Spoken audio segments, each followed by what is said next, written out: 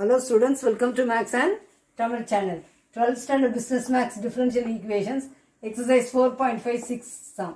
Solve the differential equation 4d square plus 4d minus 3 into y equal to e power 2x. இப்போ ஒரு difference பாப்பீங்க. 5 sums கும் இப்போ இந்த 6 sumல right hand sideல ஒரு value e power 2x. இது வரைக்கும் equal to 0 ன்னு வரும். நம்ம complementary function கண்டுபிடிப்போம். y equal to complementary function general solution எழுதிரும். Okay, இப்போ இதை எப்படி பண்ணணும்? இது first the auxiliary equation equal to in terms of m 4m square plus 4m minus 3 equal to 0. Okay, இதை factorize பண்ணணும். m square க்கு முன்னாடி ஒரு number இருந்தா என்ன பண்ணும்? 4 into minus 3 minus 12. Okay, minus 12 எப்படி பண்ணலாம்? Plus 6 into minus 2. Plus 6 into minus 2 minus 12. Plus 6 minus 2 plus 4. Product minus 12 வந்துச்சு. Sum வந்து plus 6 minus 2 plus 4 வந்துச்சு. Okay, இப்போ இந்த 6 ஐயும் minus 2 ஐயும் என்ன செய்யணும்? m ஸ்கொயருக்கு முன்னாடி 4 இருக்கிறனால divided by 4 போடணும். இப்போ இதை கேன்சல் பண்ணா 2 3s are 6, 2 2s are 4. 2 1s are 2, 2 2s are 4. கீழ இருக்கறத தான் என்ன செய்யணும்? m1 கன்சிடர் பண்ணணும். அப்ப 2m plus 3, 2m minus 2m plus 3, 2m minus 1 equal to 0. புரிஞ்சுச்சா? அப்ப m ன்னு எழுதும்போது டைரக்டா எழுதுறேன்.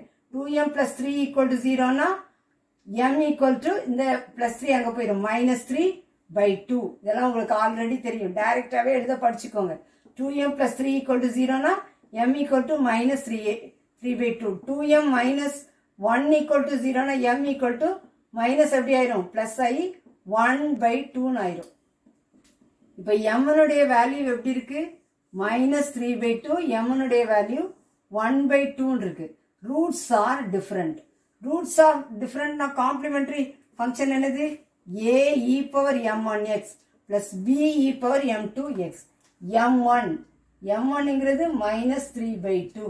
m2 இங்கிறது 1 by 2. அப்படி m1 லையும் m2 லையும் இந்த வேல்யூவை சப்ஸ்டிட்யூட் பண்ணணும். அப்ப complementary function equal to a e power m1 minus 3 by 2x plus b e power m2 1 by 2x. Complementary function கண்டுபிடிச்சாச்சு. நல்லா ஞாபகம் வச்சுக்கோங்க. இது complementary function.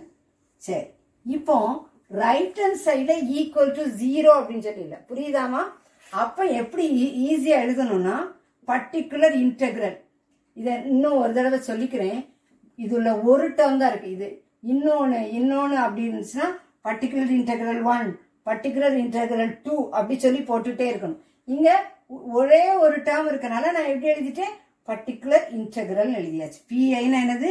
Particular integral equal to e power 2x அப்படி எழுதிக்கணும். அப்புறம் கீழே 4d square plus 4d minus 3 ன்னு எழுதிக்கணும். புரிஞ்சுச்சா? பர்டிகுலர் இன்டெகிரல் எப்படி எழுதணும்? e power 2x by இதை அப்படியே எழுதணும். 4d square plus 4d minus 3. இப்போ இந்த dங்கிறதுல x னுடைய கோஎஃபிஷியன்ட் என்னது? 2. d equal to 2 சப்ஸ்டிட்யூட் பண்ணணும்.